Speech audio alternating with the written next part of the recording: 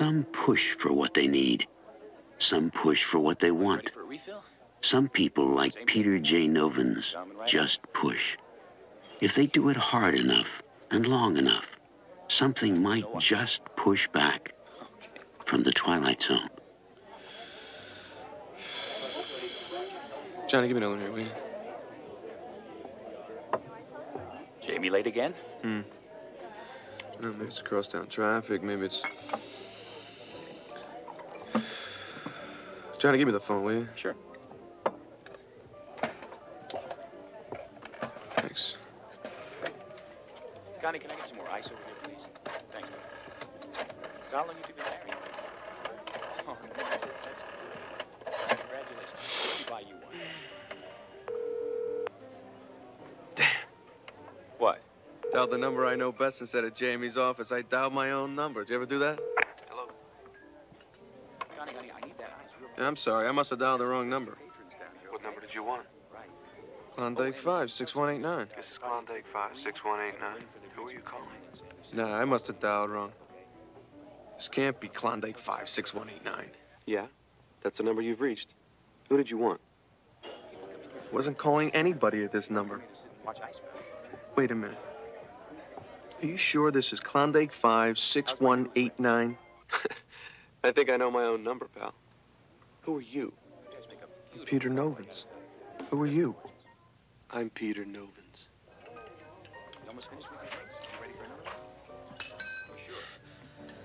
This isn't funny. You sound just like me. The ice woman come. Did dial my own number. Here in my apartment. What the hell are you doing in my apartment? My apartment. What a moron gag. Freddie, is that you? Who is this? Maury, is that you? Alan? Nobody can imitate my voice like you. Come, Alan. Come on, man. Don't jerk my chain.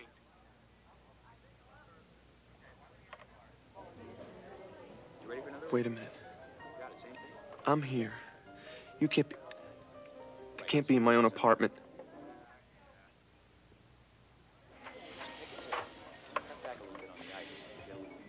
Skip Fisher's father, what did he do for a living? My God, Skip Fisher. I haven't thought about him in years. Skip's father was a fireman until he quit his job to go work for the Studebaker dealership. I don't believe this. This can't be happening.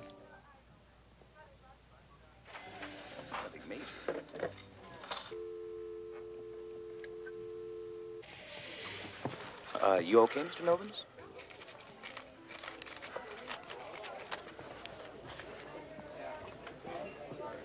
Johnny, if Jimmy shows up, tell her I couldn't wait. Tell her tell her I had to go. What? Don't you want to leave a note or something? Hey! Can't you see I got a problem here? Can't you see I got a situation here? Can't you just tell her?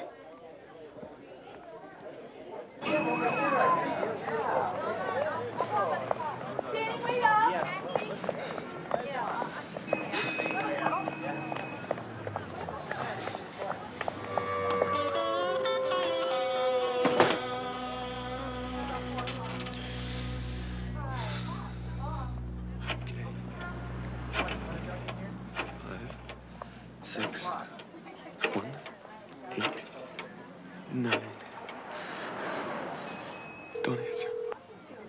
Don't answer. Nobody's home. Don't answer, you creep. Hello? It's me again. Peter Novins. So you keep saying. This is not happening. Who are you, huh? I'm Peter J. Novins. It's me. Honest to God. You're not real. What do you want me to say to that? I know I'm me. And what are you?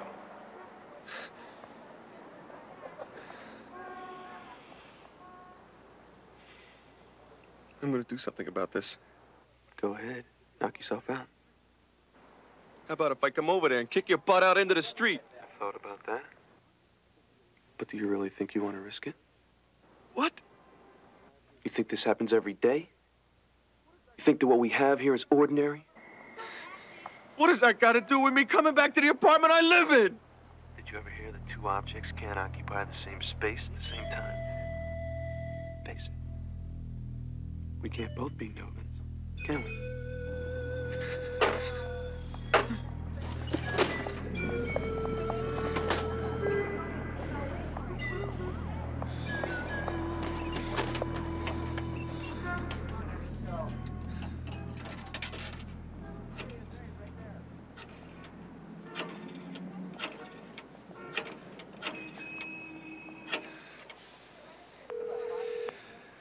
Come on, come on.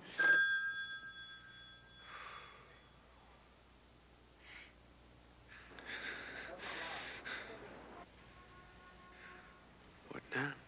More threats? Look, this is crazy. Even if all this is true, even if we're both Novans, there's nothing that says we can't both exist, can't both lead happy, separate lives. Who are you kidding? You can't lead a happy life by yourself. How you gonna do it knowing I'm over here living your life too? You never were much one for sharing. What do you mean I can't lead a happy life? What do you know about it? What do I know about your life? Who do you think you're talking to? This is me, Novans. Me. There is nothing wrong with my life. Not one thing, nothing. So what's so wrong with it, wise guy? Everything. Just about every piece of it stinks on ice. The sad part is, you know it. You still won't make repairs. Well, that changes. From today on, that changes. If only one of us is gonna make it, it's gonna be me. And just how do you propose to do that? You're out there, locked out. I'm in here, at home, safe. I can continue to do my work. I can continue to lead my life. Yeah? Well, look at it this way. You're trapped in there, locked away inside 3.5 rooms. And once you step out, and you will, I'm gonna be waiting to step back in. And once I'm in, I'm gonna stay in. I'll tell the landlord an imposter is trying to break into my apartment, and that is how I propose to do it. Thank you.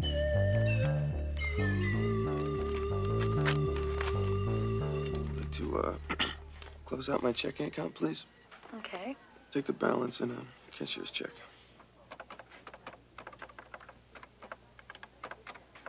Will you be transferring those funds to a different account? No, I'll be transferring them to another bank, actually. Oh, I hope you weren't dissatisfied with our service. No, nothing like that. It's a personal matter. Yeah, you heard me. I've had just about as much of your incompetence as I can take.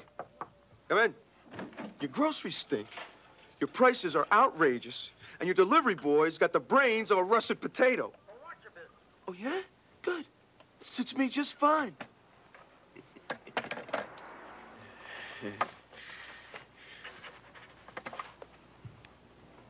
You sure you don't want any lunch? No, tea'll be fine.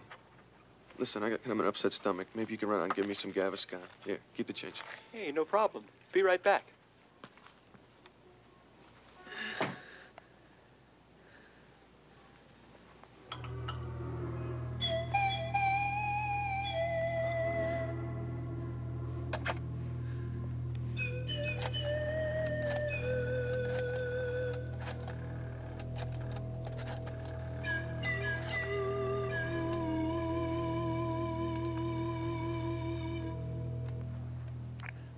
Yeah, it's me. So, how'd you enjoy your first day being in my skin? Fine. How'd you enjoy your first day out of it? Listen, friend, I've got your act covered. The checking account is gone. No more groceries will be delivered.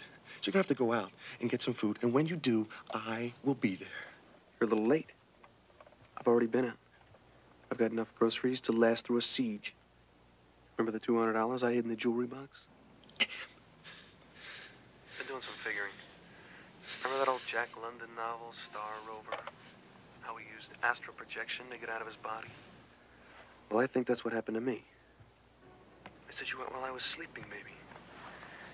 And I've decided I'm me.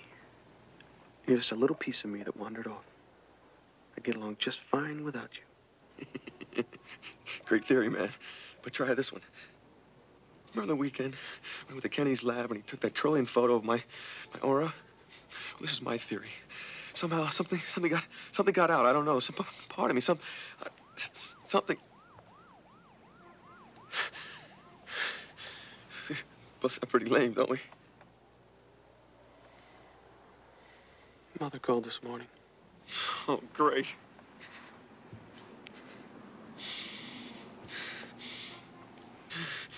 What you want?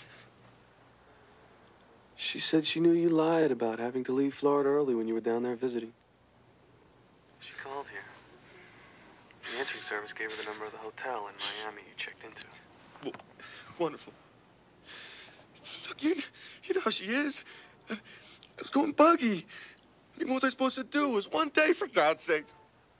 She said she loved you. And she forgave you. And that all she wants is for you to share her life with her. Swell. Suppose you didn't do anything to make her feel any better. On the contrary. I did something you never would have done. I made arrangements for her to come here and live with me. What? Are you out of your bloody mind? How am I going to take care of that old woman in New York? I've got work to do.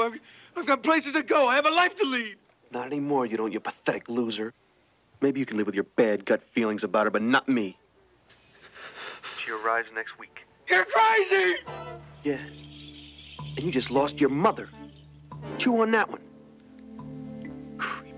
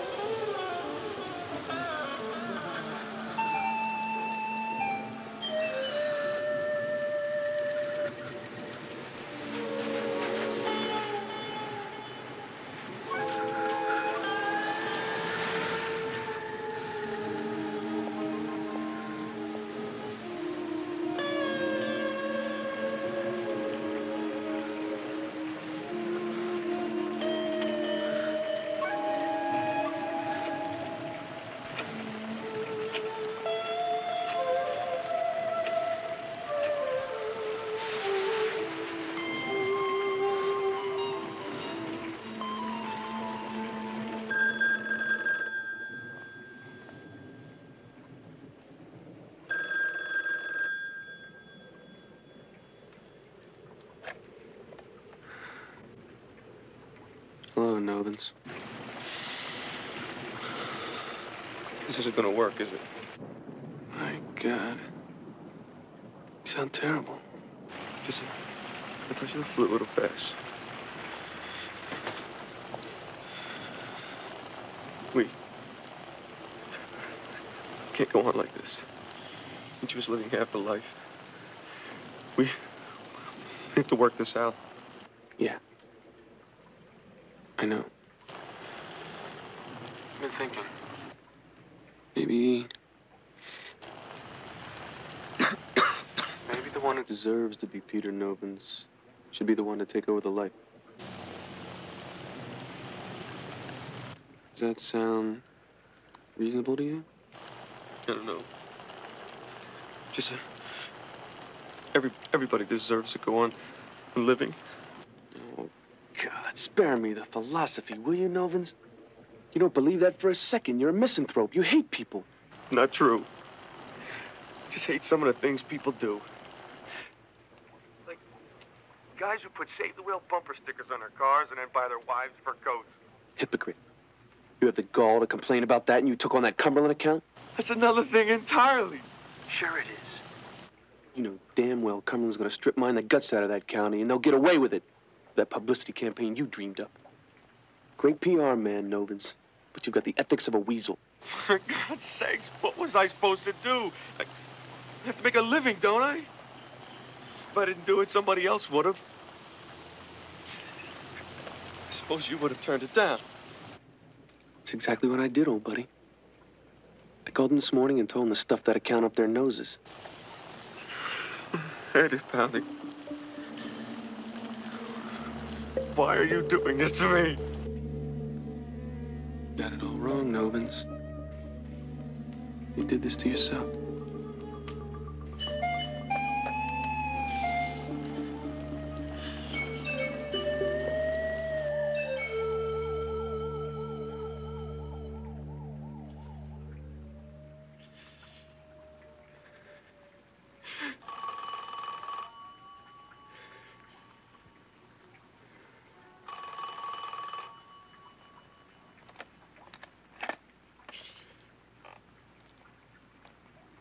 Yeah. How do you feel? Not good. Fever's down a little bit. I talked to Patty yesterday. I tried to apologize for the way you treated her. It wasn't easy. She really hates you. Then I guess you deserve it, don't you? Is that true? True, Novins. Flat true. You went after Patty, you got her, leave her old man. You set her and her kid up in that apartment, and as soon as you got bored with her, you... I don't remember it that way. No. Of course you don't. I told Jamie last night. We talked about our future. Really took some fast talking, man. She was starting to hate you, too. But it's gonna work. I'll make it work. I don't intend to have any more years like I've had, Novins. From this point on, it changes. We'll name the first one after you, Peter.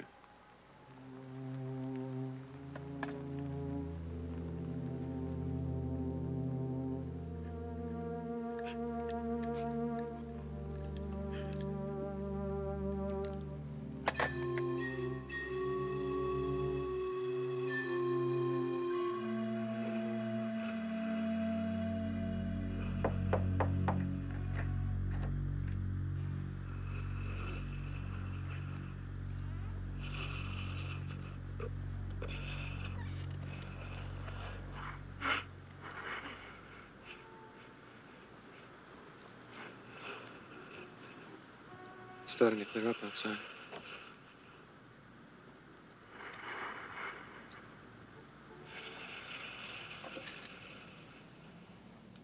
They gave me the key at the front desk.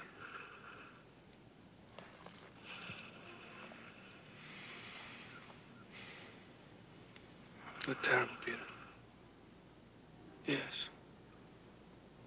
I haven't quite been feeling myself these days. That's good. Starting to come to terms with it. That'll help.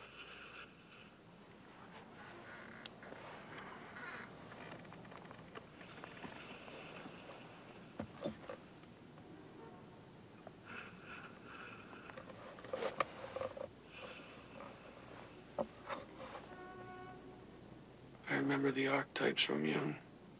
Being my shadow. Or my persona. Ego. Or anima. When I first got loose, I guess I was the shadow. Now I'm the self. Now I'm becoming the shadow. No. You're becoming a memory. It's pretty ungracious. I was sick for a long time, Peter. I don't know what the trigger was that broke us apart. But it happened. I can't be sorry. If it hadn't, I'd have been you till I died. It would have been a lousy life. And a miserable death. Too late to worry about it now. Things going well with Jamie? Yeah. Mom comes in Tuesday. I spoke to her doctor, as they say. She doesn't have very long. But for whatever she's got, I'm determined to make up for the last 25 years since Dad died. That's good. Listen, I just came by to, see if there's anything you wanted. Anything you would have done if things had been different. No. I don't think so. Nothing special. You might want to get some money to Patty. Help with the kid. That wouldn't hurt. Already taken care of that. Figured that would be on your mind. That's good. Thanks. Anything else? Well, I have to go. Yeah. What? Take care of me, will you?